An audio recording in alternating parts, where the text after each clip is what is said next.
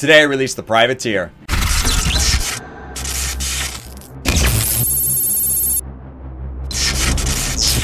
What's going on, Throne Army? Today I released the Privateer pocket. A lot of you have been waiting for this for a while now. For you that don't know, I went to Prague with Connor Wilson from Lacrosse All-Stars to play on the Nova Scotia Privateers. That's where the pocket gets its name. On that team, the assistant captain is named Luke Parker, one of the coolest dudes I have ever met. We connected on a really awesome level, both lacrosse and just music and a lot of things. And the dude's just covered in tattoos, which is also awesome. And he is an amazing box lacrosse player. Has a very unique style and just puts the ball in the net. And I had the pleasure of throwing around with his sticks and fell in love with his setup. And I asked him if I could offer it to the Throne Army, and he said, of course. Had an amazing time playing on that team. I got my jersey right back there. And so just thank you to Luke for letting me be a part of the team, and also let me offer his pocket to you guys. Now let's get into the head. This is actually for a fan that I met in Windsor, Connecticut. His name is Peter. He was helping us at our booth when we were stringing. He was cutting out mesh, talking to customers, just being an awesome guy. And he asked to use my stick in one of his games. I said, of course, and he put up 2 goals with it. And so after his dad came up and he says, I have to get a replica of your stick for my son. And I said, of course I can do that. And so we hooked them up and it came out unbelievable. Here is Peter's Maverik Metrik with a Privateer pocket with 15 mil Soldier LE. Pretty much an exact replica of head and pocket to my stick, just has a little bit different colorway to it. We got black stringing going all the way around, gray nylons, white shooters, and black locks. The only real difference I did was kind of some of the color stringing and then the dye. I wanted to give him something unique to himself, and it looks just like my new Cascade R, which I think is unbelievable. So it's got a white to athletic gold fade.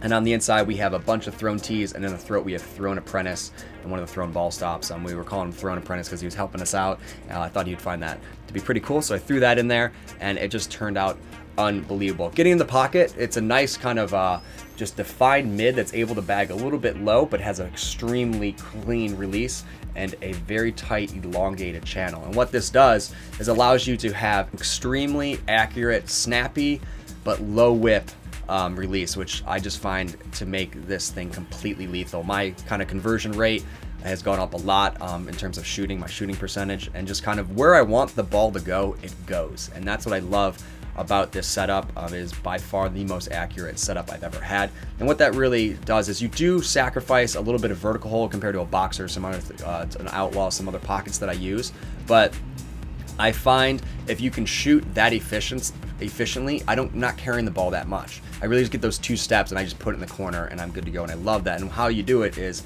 it has the tight channel that's nice and elongated, but then it has a 4, a 6, and then these 2 stacked, or these 2 skip space nylons that are actually just cross-laced, and it gives you a very clean release when you're passing, and then when you're shooting, it just snaps right out of the pocket and it goes exactly where you want. Absolutely love the feel of this pocket, and doing the pinch adds a little bit of hold to it, but we've done the Privateer in a few heads now, and it kind of all has that same feel. I just did it in the optic and it just feels absolutely amazing. But it really has something to do with kind of the over channeling, the elongation of it, and then the 4, the 6, and the 2 nylons. It just gives it a beautiful release. Very kind of just not really unique, but a very distinctive snap release to it that's highly accurate. You can really rocket your wrist in it or get your whole body into it, which I absolutely love. In terms of kind of the drop bottom string going to a full 10 diamond, lets the ball just really sit a little bit higher in the pocket instead of bagging down all the way to the plastic, which I like as well. Gives it a quicker release, but still gives you that really bottom end